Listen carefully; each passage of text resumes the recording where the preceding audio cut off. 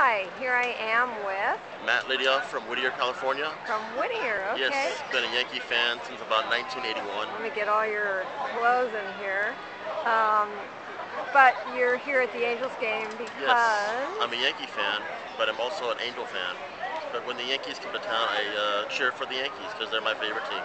Is that because you grew up back east? No, I'm from California. So how did you become a Yankee? I just liked the Yankees when they were in the, I think back in '81's World Series. I started liking them way back then, and started liking people like Don Mattingly and Bernie Williams and all the other great Yankees from the Joe Torre era.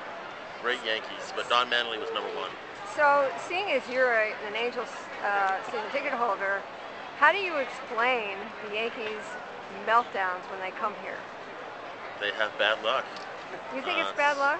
Yeah, from Joe Torre all the way to, well, I don't even think Joe Girardi is that great of a manager, but we never beat the Angels under Joe Torre. Some kind of a weird phenomenon. Karma. They don't have good luck here at Angel Stadium.